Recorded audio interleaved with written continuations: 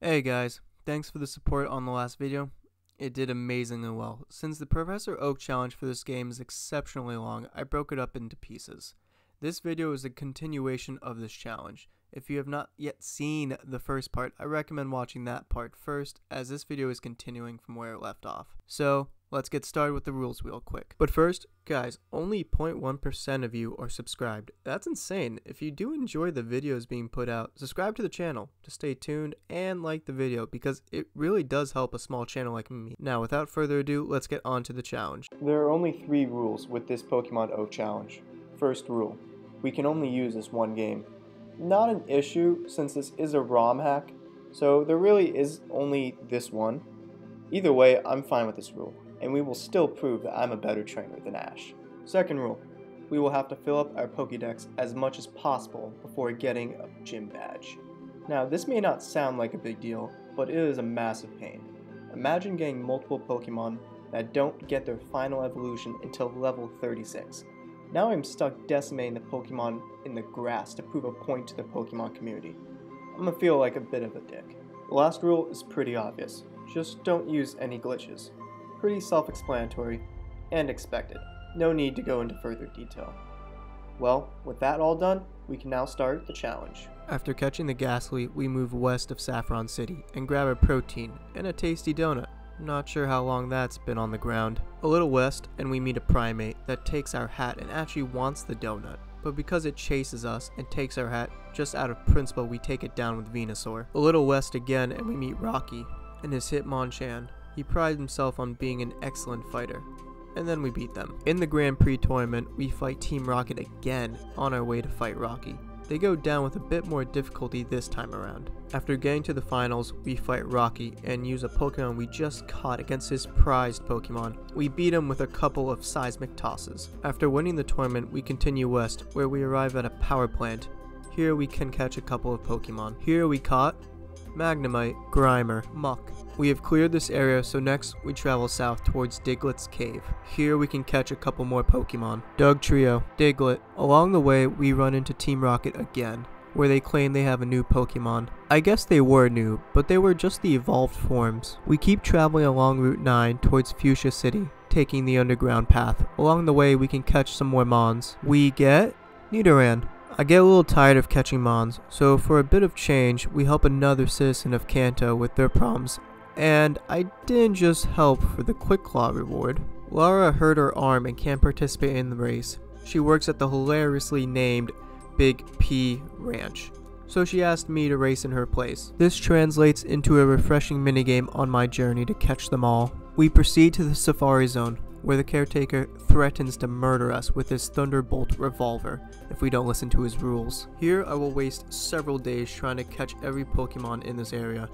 I mean, I actually could have done something useful with the amount of time I wasted here. Here we catch Rhyhorn, Tauros, Poliwag, Chansey. Taking a break, we travel deeper into the Safari Zone and encounter Team Rocket before the final house. They have the same Pokemon and go down again, another win for us. Kangaskhan, Execute, Scyther, Duo, Venonat. Next we evolve female Nidoran to Nidorina. Next we need to train our Pokemon a bit since we have a lot of Mons to train.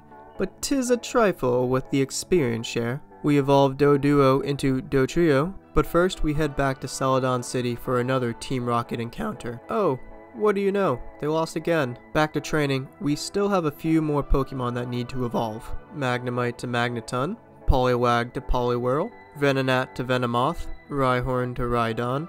After evolving all the Pokemon possible, we can now take on the Pokemon Gym. So we travel back to Celadon City. Unfortunately, because Erica is afraid of me and is very sensitive about perfume, I am not allowed to enter the gym. So Team Rocket helps dress me up as a girl so I can beat Erica. Fairly. After battling the members in the gym, I eventually get to Erica. Even after realizing I am not a girl, she agrees to fight me. Tangela is a battle of attrition, but goes down due to repeated uses of Razor Leaf. The same thing happens to Weeping Bell. Eventually Gloom goes down too with uses of Confusion. Although after Erica loses the battle, the gym catches on fire. When we help get the Gloom out of the gym, Erica realizes how wrong she has been about us this entire time, and pretty much begs to give me the rainbow badge. I took the badge just to be nice to her. After claiming the 4th badge, I moved back through Route 9 for my 5th badge. A little west of Fuchsia is Koga's gym. But first, to continue through the gym, I must solve the riddle on the statue. Inside the gym, I am able to catch one of the plenty of Voltorbs on the ground. Really quickly, we evolve the Voltorb we just got from the gym. Moving through the maze-like gym, and we stumble upon Aya, who talks a big game of ninjas being superior in battle.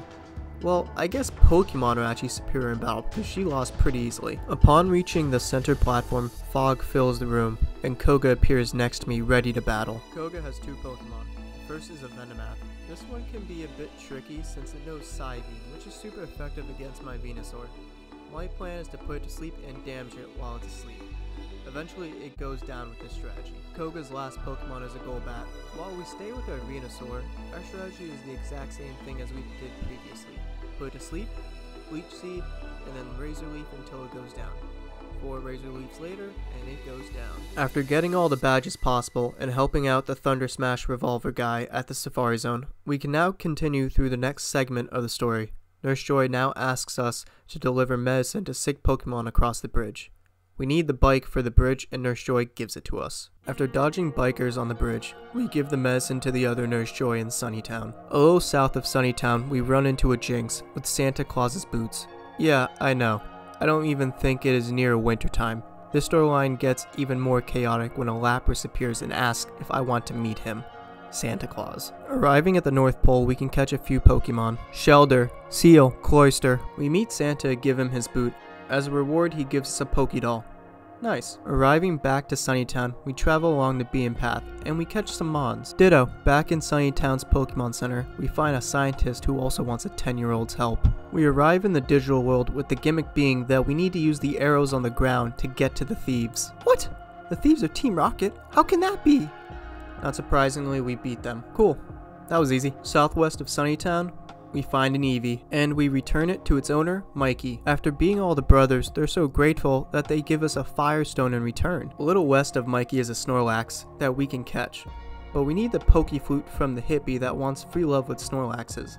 A bit of a weird kink. Using the Pokeflute, we can catch the Snorlax for free love. Afterwards, we move west towards Dark City with the Yaz and Kaz unofficial gyms. Here we get another Team Rocket encounter. Inside the diner, they pop in to harass the diner owner to coerce him into giving the Kaz gym 30 free meals. We fight them to get a free meal for ourselves, and they go down pretty easily. Say what you will about Jesse and James, but they're pretty persistent. After the Team Rocket encounter, we move west again towards a circus.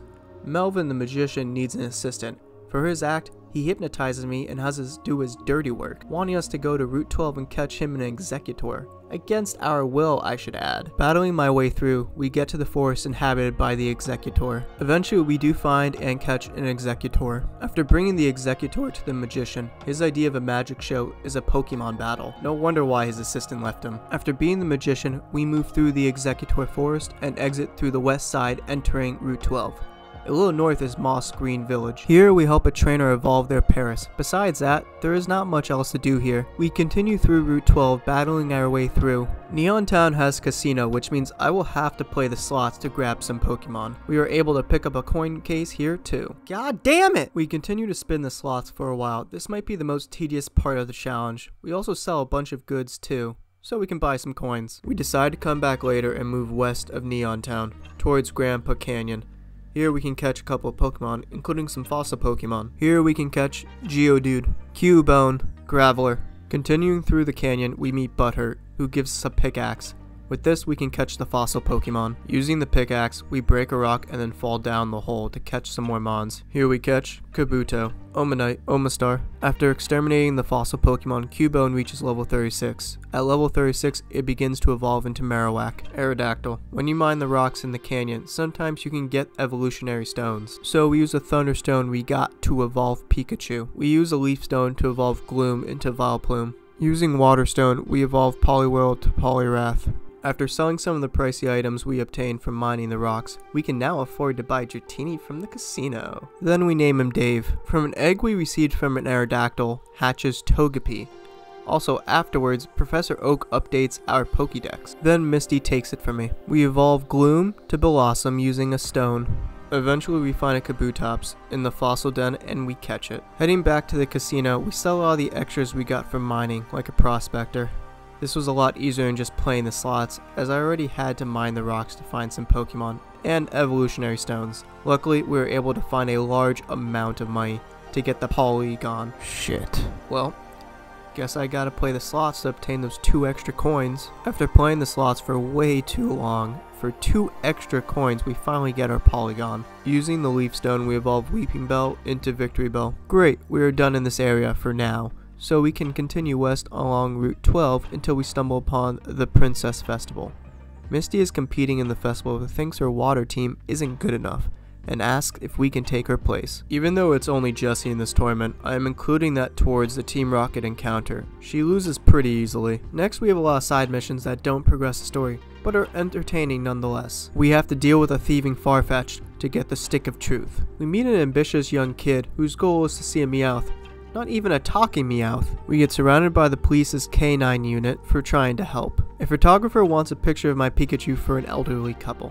I show him a Meowth and give him my favorite finger as I walk away from his pathetic ass. We take the Pokemon League admissions test and get a B on the written test. And we fail the practical test in the second battle.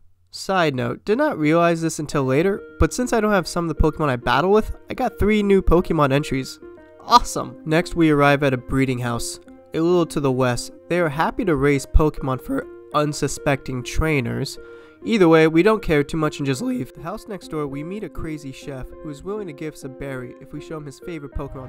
Oh, and by the way, his favorite Pokemon is a goddamn Zapdos. Heading back into the breeding house, the couple is bolted and we find there is a staircase leading downstairs to a Team Rocket hideout. We have another Team Rocket encounter here and we win easily. South of the Team Rocket hideout, we meet Butthurt in the Route 20 ferry.